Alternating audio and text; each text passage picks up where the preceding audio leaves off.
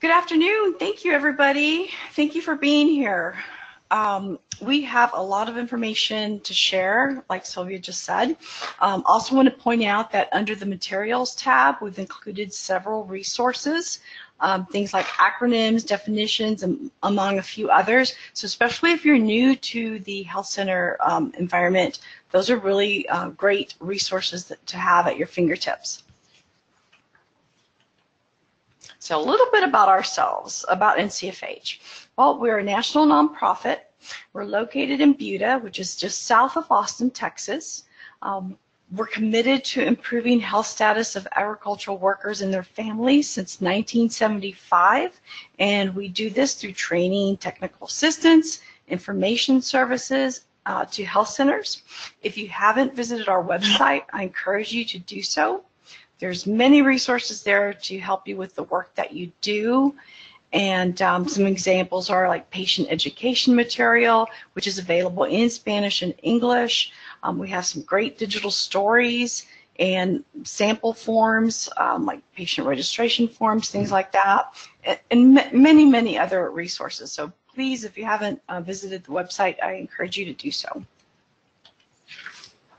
Our learning objectives. We want you to have a better understanding of the Migrant Health Program. We want to be familiar with ag worker demographics and characteristics and how that impacts health access and delivery. And then we're going to discuss some services that are provided through the Migrant Health Program. The overall flow for today is as such. We're going to start with a little, like I said, there's a lot of information, but we're going to begin with a little history. We'll talk about demographics, characteristics, working and living conditions, some service delivery aspects of it, some challenges and some solutions, and then we'll end with a brief Q&A. This information is really important because if we have a better understanding of this population that we're serving, we're able to provide better service, and hopefully we'll have positive health outcomes as a result. And before we dive in, we do have a poll question. Just want to take a moment, a couple of poll questions to kind of get to know who's on the webinar. This first question is, which of the following healthcare settings do you work in? Migrant Health Center, Community Health Center, Migrant Community Health Center, or other health organization? If you'll just take, we're going to do 30 seconds, just a quick short time, and share the results.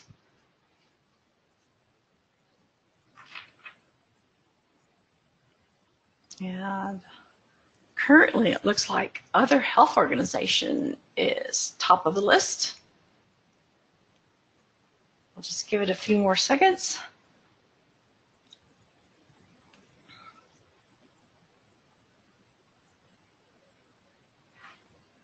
It's fluctuating quite a bit.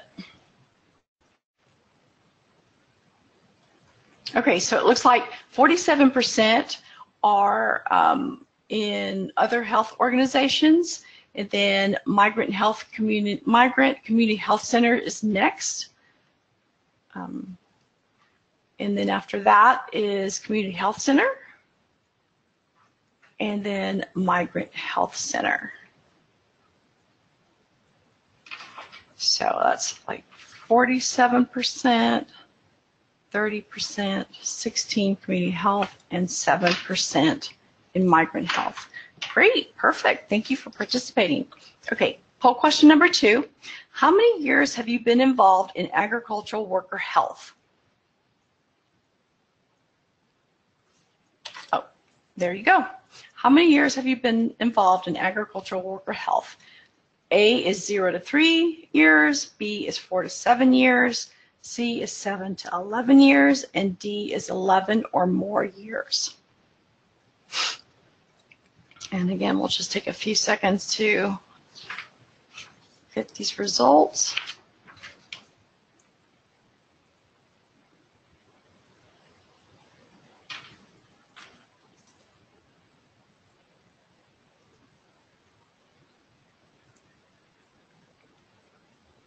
I guess personally, because we want to know how long you've been working in the health center or health industry.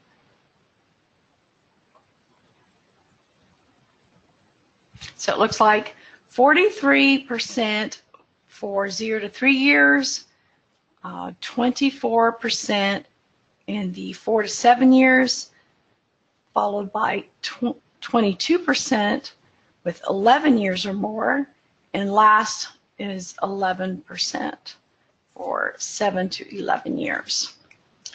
Great, thank you for participating. So it's some great information. It looks like most of us are fairly new, so this webinar topic is perfect for you. And I think let's ready to dive in here. So the Migrant Health Program, it helps to understand the program, like when it began, why it began, you know, why it's important to look at the history that led to the program in order to fully understand what it is. So let's see, I'm going to go through a little history here. You know, we've been importing agricultural workers for many years, and long before the Migrant Health Act, the U.S. has brought on agricultural workers from other places. But beginning in the 1850s, we had a lot of improvements in equipment, and so there's a lot of advances in crop production, which resulted in a demand for agricultural workers. Then we had, during World War I, you know, we had labor shortages, people were going off to war, so we had, again, more demand for labor, and we had Congress passed the Immigration and Nationality Act. And then in the 1930s, we had the Dust Bowl, which was a major drought that impacted the Southern Plains region, and we had the Depression. All those events displaced a lot of American farmers and sharecroppers. They then became migratory workers themselves. So we had a lot of agricultural workers. And then during World War II, again, there was a labor shortage. And in order to meet that shortage, Congress passed the Bracero Act, which authorized temporary visas to Mexican citizens. It's important. It was an important time because there's a lot of temporary visas that were authorized, and there was a long process that the workers went through as part of the program. The pictures that you see here were taken during this time, and they show the workers in line going and getting vaccinated. You know, just a lot of detail that went through in order for them to get authorized to be workers in the U.S. Agricultural industry. And that, the Bracero Act in itself ended in 1947. Now in 1952, a new program began called the H-2A program, and that requires certification of a national labor shortage so that workers could be imported legally. And by the way, we still have this program. As labor shortage is solved during this time, new problems developed. Many of the agricultural workers in the field were working in harsh conditions. They had low pay. They needed health care. And so that's what brought on the Migrant Health Policy. And in 1962, President John F. Kennedy signs the Migrant Health Act in order to address this problem. So the purpose of the program was to provide preventative primary health care services to this population through the addition or the creation of migrant health clinics. So this program is also known as the Public Health Service Act 329. And it was very important as part of history to be taking care of the agricultural workers. What this legislation action did was it authorized public health funds to provide health services and the creation of small number of migrant health clinics, Now, since then, the number of health services have increased, and so have the number of agricultural workers that we serve. And initially, when the program first was introduced, only agricultural workers were served. And therefore, these migrant health clinics only were open during agricultural season. This kind of created a community sentiment of preferential treatment to agricultural workers within the communities that these centers were at. So the government addressed this by making money available to health centers that were already receiving migrant health dollars, so that they also served not only the agricultural workers, but they served the community as well.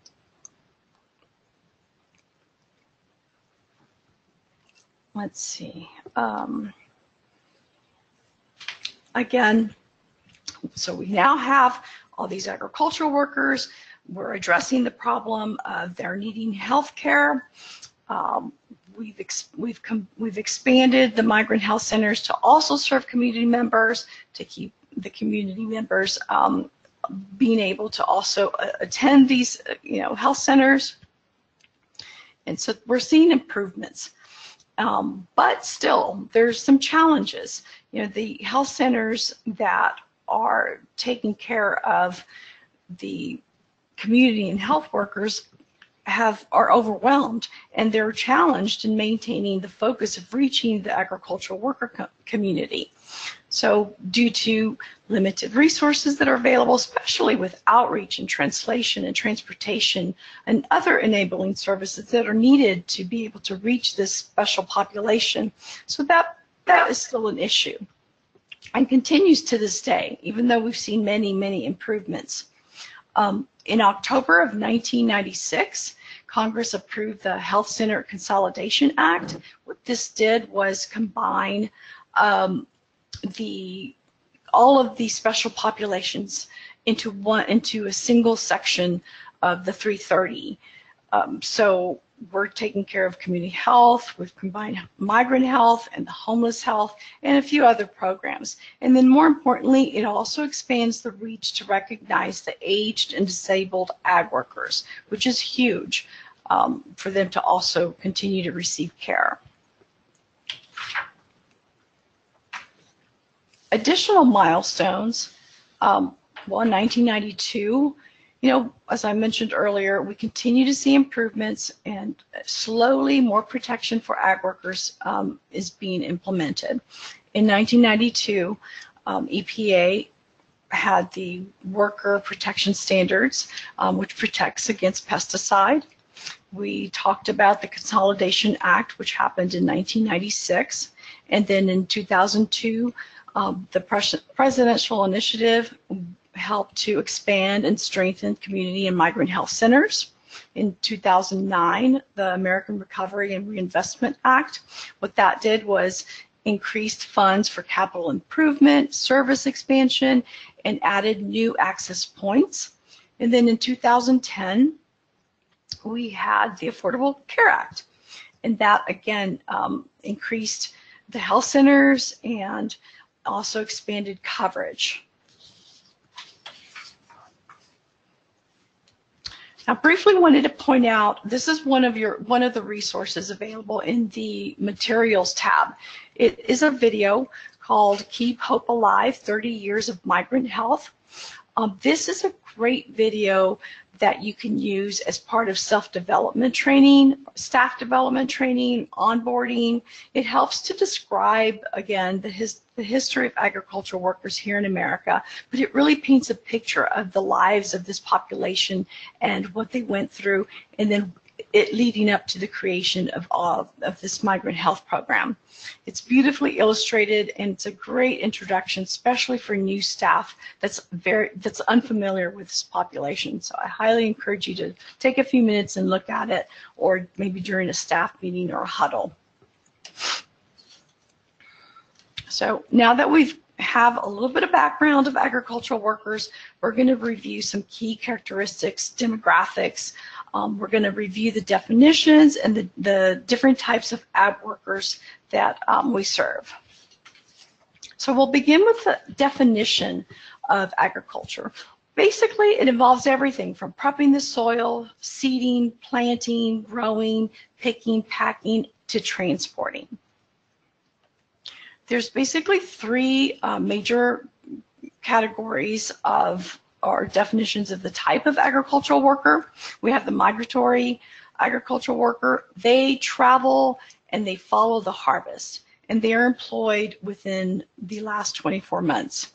A seasonal agricultural worker, they don't follow the harvest. So they may work in tomato fields during part of the season, or during that season, and then they may work something else, such as construction, during the other part of the year. And again, they must be employed within the last 24 hours to be counted as a seasonal ag worker. And then the third type is the aged and disabled. It's important to note that the aged and disabled and retired ag workers also qualify for migrant health services, especially staff that registers patients. You need to know this because health centers receive special migrant health funding. So if you have anyone that's part of the patient registration team, we will be scheduling a webinar sometime between January and March that addresses ag worker identification and verification. So make a note of that and keep an eye out for that webinar. This is a map that kind of states the numbers of migrant and seasonal farm workers in the states, by state. So it's challenging because there's really no definitive data that can provide the exact number of agricultural workers in the U.S., but there are ways and methods to estimate the population. And that's what NCFH created this map, and we use the Census of Agriculture and data from the National Agricultural Worker Survey in the methodology in coming up with these numbers. And the map illustrates an estimated number of migratory and seasonal workers using these methods. Just to highlight a few, California, the states in blue have the largest numbers. So California has over 1 million, followed by Texas, Washington, Oregon, and Florida. Now, these maps are also population estimation maps. There are two different maps. One has the number of crop production workers, and then the other one is animal production workers. So the numbers, it's important to know, they're threshold numbers only, and they could be affected easily by current weather conditions, labor policies, things like that. Both of these maps can be accessed through the NCFH website. This information is really useful in helping you estimate the number of agricultural workers in either crop or animal production for your service area. And it helps you to set goals in developing outreach plans and self-assessment activities. And I'm just going to show you real quick. This is right off our website. This is the crop production map, and you can zero in on a particular county, so Fresno, Klamath. So pretty self-explanatory, but really helpful in helping to plan the services that you provide. Back.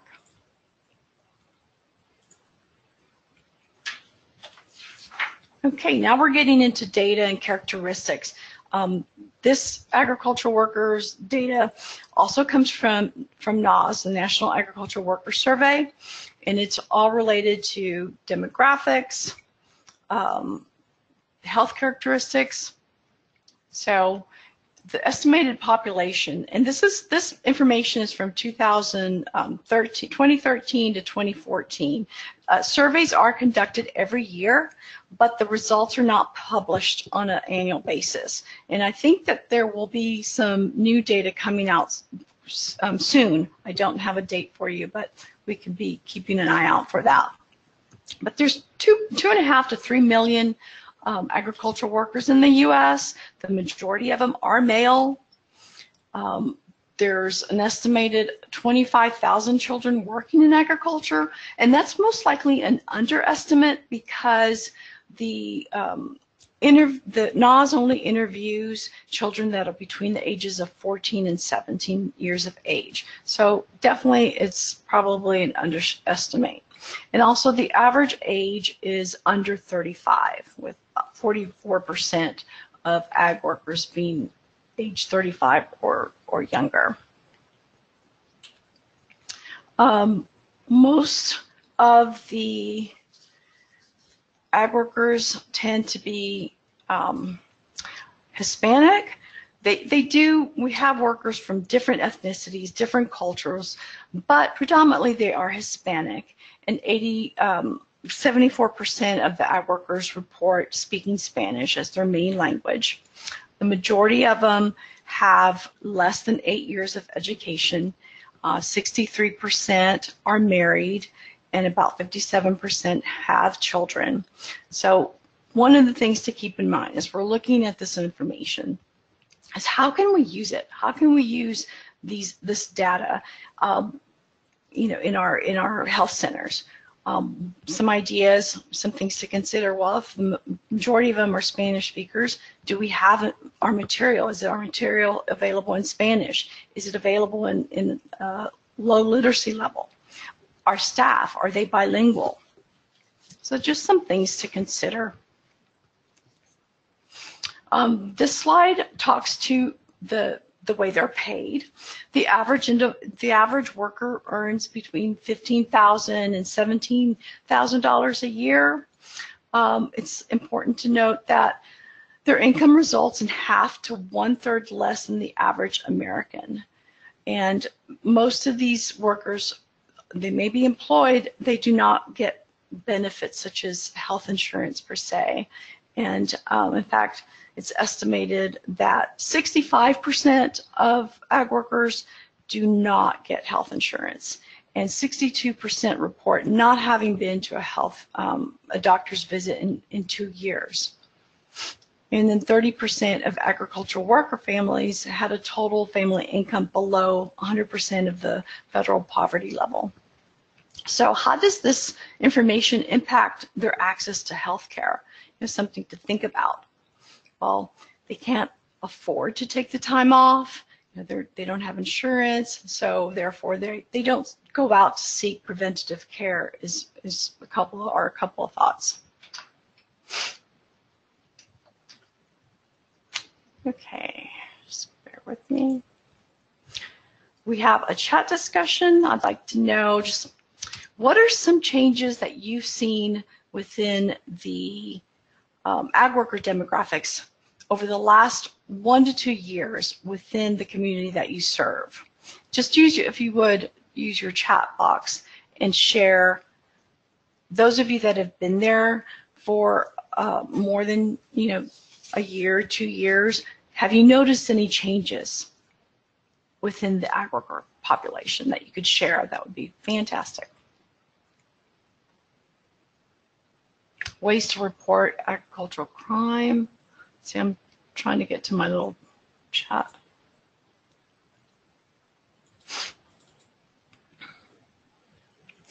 Some have been staying instead of migrating. That's yes, definitely. Some families in the community are not returning. Yes. Growing Hispanic community on the island of Hawaii. Okay, great. Yes, the number of H-2A workers is definitely increasing. Ag workers are tending to be younger. We're seeing younger ag workers.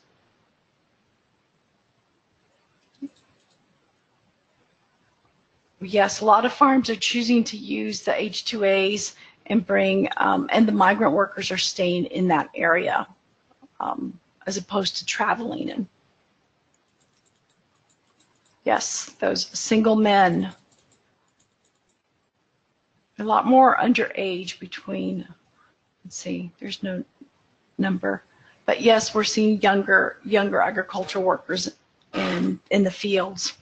Those are great answers. Thank you so much for sharing. So moving right along. So these are, I'm going to talk a little bit about traditional patterns of mobility that agricultural workers follow as they find work. Now, again, as we saw from the results of the chat discussion, these have changed, but traditionally, restricted circuit, they stayed close to home. They did not travel far. If they did travel, point to point, this group tended to move away for work, and they set up temporary homes. That's important. For example, those agriculture workers that are living in the Texas-Mexico border, like the Rio Grande Valley, the families follow the point-to-point migration pattern. For example, the whole family would travel to the same farm in Michigan every year. And then the third pattern is nomadic. They're nomads. You know, they followed the work. Wherever there was work, they went. They traveled alone, and they were mostly male. Kind of arrows point to just wherever they heard about work, they would go. Now, we mentioned current trends. Things have been changing over the years. Many of you mentioned that there increase of number of H-2A workers. More employers are getting permission to hire foreigners for 10 months out of the year. Fewer families travel together, so we're seeing more single men, and then they just work within that. They're establishing homes in the community, and they work as seasonal workers. So definitely have been seeing some changes there. So ag worker living and working conditions. Let's talk a little bit about this. We know that adequate, affordable, and safe housing has been an issue and continues to be a struggle for agricultural workers. But we need to keep in mind that without their labor, growers cannot maintain the current production levels. So it's really important to keep this in mind. Some of the barriers or some of the reasons that ag workers have trouble finding homes, for example, is because a lot of the rural communities are very small. They don't have enough rental units available. They might ask for a high deposit, and they're not able to provide that. And then credit checks. Almost everybody anywhere you go to rent a place to live, they require a credit check, and that is not possible for them. And then another barrier that we see frequently is that renters want to rent long term, and so that's not possible for this group. So finding housing can be quite challenging for this population. What we're hearing, what we've known is that it's difficult to find, and 18% typically live in housing supplied by their employer. 54% of farm workers do rent housing. 28% find other ways of living, either in the cars, with friends, families, relatives. They might make shift shelters by the fields, and 31% report living in crowded shelters. Working conditions, keep in mind that this kind of work is not steady. It's not like our work that we go in Monday through Friday, 8 to 5. It's dependent on the season. It's dependent on the weather, what the market demands are. And the workers' hours accommodate the crops, not vice versa. So therefore, they're also paid by different methods. Year-round work is not always possible due to the nature of agriculture, like I mentioned. Dependent on the season, the production of the crop, and the weather. On average, though, we know that agriculture workers work 35 weeks out of the year, and then many times 6 weeks doing non-farm work. They are typically employed by growers or packing firms directly, and a small percentage of them are employed by labor contractors. Workers may not be employed in agriculture when they seek care at a health center, but it's important to note that they can still be identified as agricultural workers if they have been employed in agriculture any time in the last 2 years. That's key. Working conditions.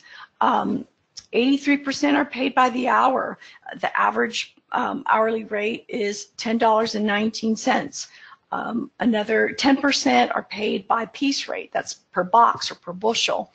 4% are paid by other methods, including salary, or maybe most often see combination of hourly and piece rate. And then the H-2A workers is interesting to know that they do earn a little bit more with an average pay of $10 to $12 an hour. So, and again, I mentioned this earlier, many of these agricultural workers do not receive any benefits such as sick time or unemployment insurance. So it's important to keep that in mind. This next section or slide is going to cover occupational and environmental risks that are associated with this kind of work. It's important to note that agriculture is considered one of the 3 most dangerous occupations in the nation. And injuries are typically due to the machinery that's involved, the kind of nature that's involved, being out in the heat and the sun, and exposure to pesticide agents. It's important for us to understand these characteristics because it also informs the services that we provide. Some of the occupational risks that we see are due to repetitive motions and heavy lifting, the way the work is organized, and again, the tools and the machinery that's used in the specific type of work that they do. Environmental risks, also important to keep in mind that a lot of the problems associated in agriculture have to do with field sanitation and, again, pesticide exposure and environmental risks. This work a lot of the times requires one to stoop and to climb and to work in the soil with direct contact with plants, and the plants put them at risk for exposure to pesticides and chemicals that are used to cultivate the plants. So plants, for example, like tobacco and strawberries, they release chemicals that are toxic to humans and can cause severe allergic reactions, such as contact dermatitis. So it's important to keep these things in mind as you're talking and seeing these patients come in. Sanitation issues are also a problem because many times safe drinking water is not available, or toilets, there's a lack of nearby toilets available and hand washing facilities as well. So many times there might be an irrigation ditch or runoff pond, and the workers use that water to maybe rinse off, which can cause some, them being exposed to harmful chemicals and waterborne parasites as well. Other work-related health issues are heat stress. We talked about equipment, falls from ladders, and insect and we don't think about snake bites, insects, rodents, and pesticides again. So it's important to ask the type of employment that they do in order to conduct an accurate assessment of the presenting problem. The other illnesses that are also related to unsanitary conditions and substandard housing are like gastrointestinal diseases, intestinal parasites, urinary tract infections, conjunctivitis, lead poisoning. So there's a lot of risks that are part of working agricultural, and then these are additional illnesses that they're exposed to as well. Now, there have been regulations that have put in place. There's 3 main regulations available. The Migrant Seasonal Agricultural Worker Protection Act, that was passed in 1983. There's the Field Sanitation Standard, which was passed in 1987, and the Worker Protection Standard in 1992. Now, it's important to remember that enforcement is dependent on the size of the farm and the entity in charge of enforcing that area. So even though there are regulations, sometimes they're not enforced. Farm workers are excluded from these acts, these other labor rights, such as the National Labor Relations Act, the Fair Labor Standards Act. They're not allowed to overtime pay, and they're not protected by some of these things that other workers are protected by. So what this means is farm workers have a lot less protection than most other labor groups. They're at a much greater risk for illegal and unfair treatment, injuries and unhealthy conditions, scams, and among other risks too. So making them a very vulnerable population. Health and barriers to care. Now, so far we've learned a little bit about history, some demographics, some risks of the work that's involved, and the living conditions, and that there are very, very few regulations in place to protect them. So next we're going to look at ag worker health and the barriers that they face in getting that health care.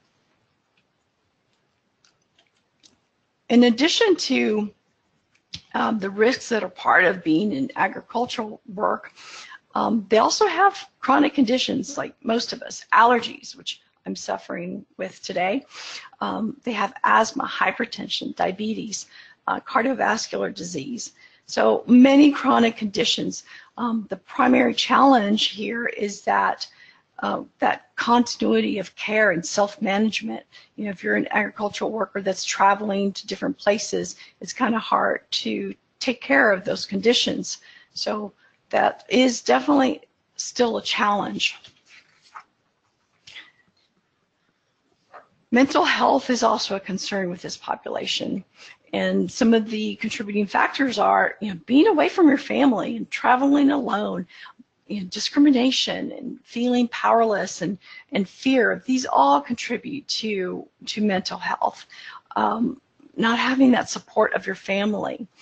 Agricultural workers also are reluctant to talk about mental health issues due to cultural barriers and stigma.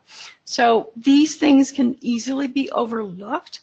So it's important for us to know and to be aware that this might be occurring in the background, and we should look for warning signs. So poll question 3.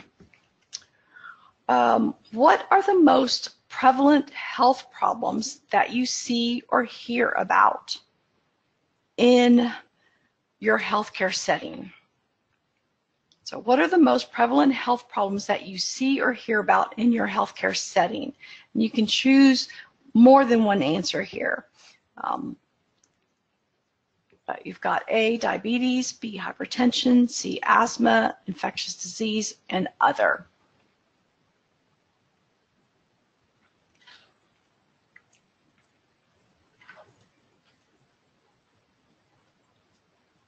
And just to let you know, if we don't answer your question, we will get back with you. We'll get back to you with an answer if we can't address it here today. Okay, looks like diabetes is at 62%. Hypertension is next at 23%, and then other is 11%, and then 3% infectious, and asthma at 2%. And then I'm seeing a lot of workers, we see viral infections when they first arrive. Okay, let's see if there's any other ones. You're only able to pick one. It should let you pick more than one, but if it's not letting you, then just use your chat box and tell us which one it is, and that way we can, you know, keep that in mind. A and B, diabetes, asthma, and diabetes is one we see a lot. A and B, diabetes, hypertension. Excellent. Okay.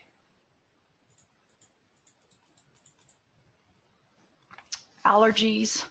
Yeah, all of these, there's a lot of chronic conditions. So what's important?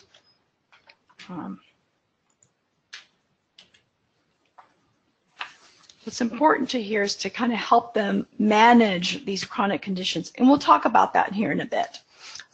This next slide has to do with the barriers that prevent them from getting care.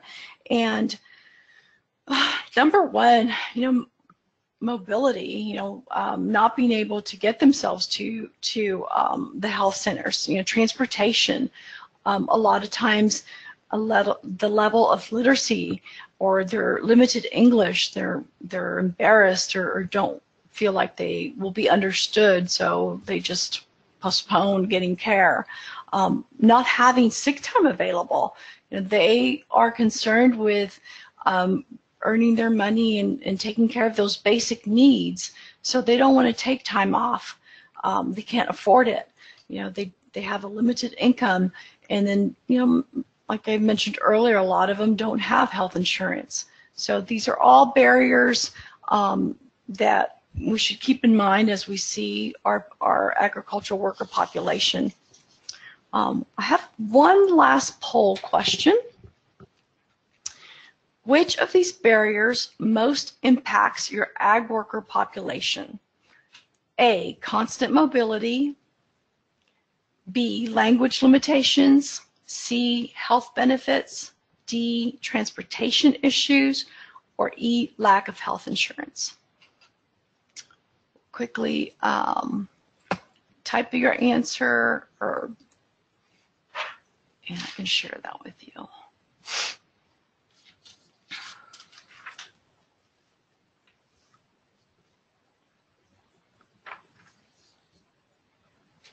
Okay, so far it looks like lack of health insurance is pretty high on the list.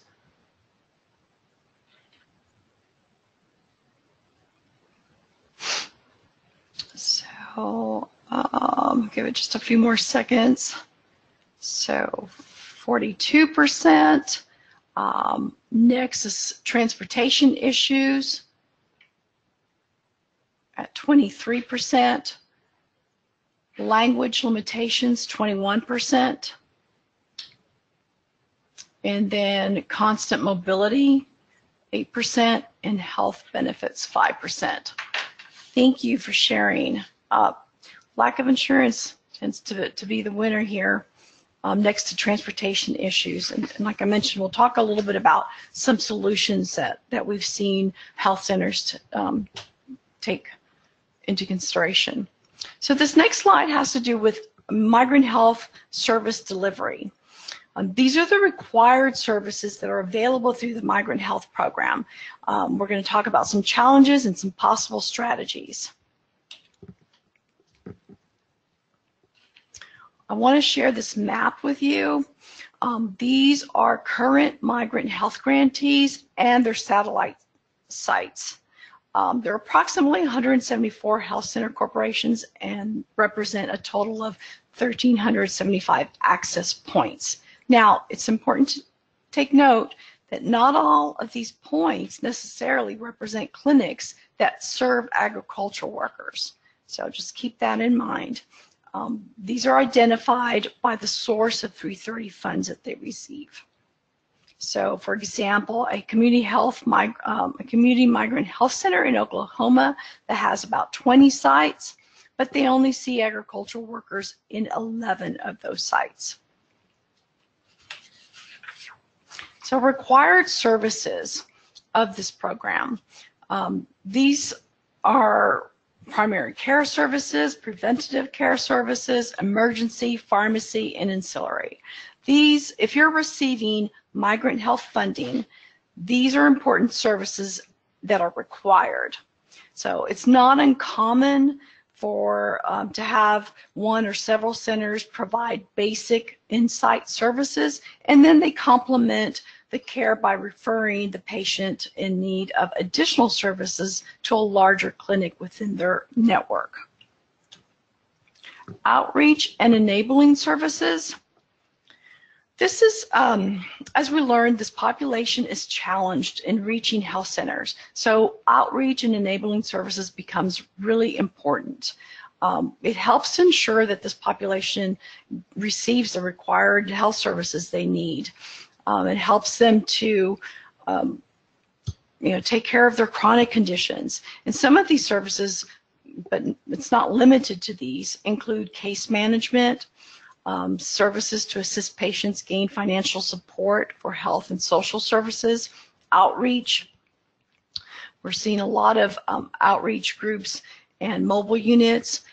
It also covers transportation, eligibility assistance, patient community education, coordination of care, and interpretation and translation services.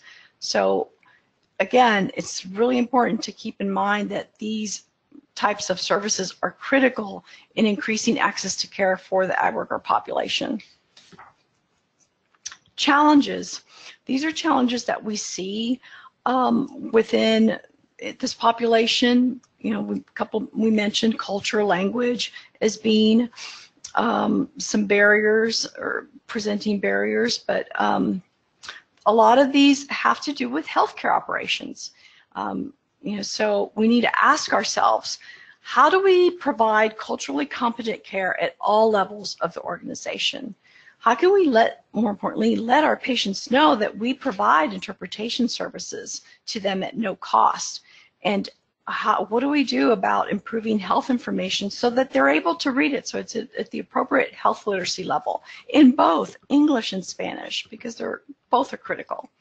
And how do we learn more about our patients' healthcare beliefs? Are there ways of addressing this so that it doesn't become a barrier? So these are just things to ask yourselves and look for ways that we can improve. Other system barriers that need to be explored are extended hours, weekend hours. Are we taking our services to where they are? And that refers to like the mobile units, which some of you are probably familiar with. Are we providing transportation? And how do we, really important here is how do we equip our staff and our outreach workers to provide this information to the community so that they can access care at our health center? So we are definitely seeing improvements. We're seeing a lot of health centers say that they have additional mobile units, they have additional outreach workers, promotoras, and they have increased their hours. They've extended their hours that they're open. So definitely we're seeing improvements. So that's definitely a good thing, but there's always room for growth, and that's what we should, on a daily basis, ask ourselves. How can we be better? Some important considerations. I mentioned continuity of care earlier. That is one of the most challenging issues that we see in providing care for migratory and seasonal agricultural workers. So what can we do about this? As they travel and move, their chronic disease management is disrupted. And, it's the nature of their work, of this migration cycle. So some things that we can consider is providing case management, so that they are not misdiagnosed and that they don't over-medicate. We also emphasize self-management of these chronic diseases that they have. So that's where community education is critical. It's important to educate them, educate the agricultural workers on how they can manage their illness and what information they need to carry with them as they travel, such as records, while they're going from place to place to work. They need to know what material to have on them to continue that self-management. Some service delivery solutions to consider. Well, it's very important to be aware of these unique characteristics of this population, and we serve, in this case, agricultural workers. We need to know, we've learned about their demographics, we've learned some characteristics. What are we going to do with that information? What delivery adaptations can we make to better serve our patients that migrate? And are we doing everything we can to understand them and to be able to communicate better with them? like I mentioned, I shared with you, we're seeing a lot of health centers say that they're extending their hours. That's great. Do we have community health workers or lay workers? Do we need to add more to assist in these outreach efforts? Because we know that that makes a big impact. So consider, is there anything else that we can do to improve access to care for this population? Again, that should be something at the back, on our minds on a daily basis, thinking of ways that we can improve. We have one last chat discussion, and that is what would be helpful for you as you learn this population? What kinds of tools, what kinds of additional information do you think would be helpful for you? What challenges do you face daily in getting to know this population? And we're always looking for ways to improve and to help you in the work that you do. So we rely on your feedback. So if you can have anything to add in the chat box, what you feel like you could use, what information, what kind of additional tools, that would be fantastic. Just take a few seconds and share that with us. And I'll share that with all. And I want to open it up to, so if you'll again answer that question in the chat box, I'll come back and read to it, but I'm going to move on. We're almost done and running out of time. I do want to point out the resource and tools that I mentioned in the beginning. We've got so many resources on our websites. So be sure these are just, it's one of our pages. You can see different topics. Very easy for you to download and save to your computer. We also want to point out the National Cooperative Agreements. Visit their websites. Again, they have a lot of great information for everybody to use. You've probably heard about our Ag Worker Access 2020 campaign. So if you haven't signed up, please consider doing so and share it with your friends and family. So we have just a little bit of time for some questions. Use your chat box to type in your question.